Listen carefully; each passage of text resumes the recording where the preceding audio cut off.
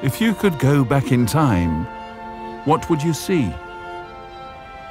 Would you see a young boy with a big dream?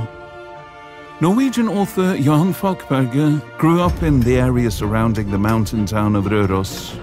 Johan's uncle Ole works in the mines, but one day he experienced a great tragedy that would change both his and Johan's life. Ole had a passion for reading, but his blindness now made this impossible, so instead of reading himself, he taught his nephew. Johan loved reading and writing, but as his uncle before him soon found himself working for the mining company.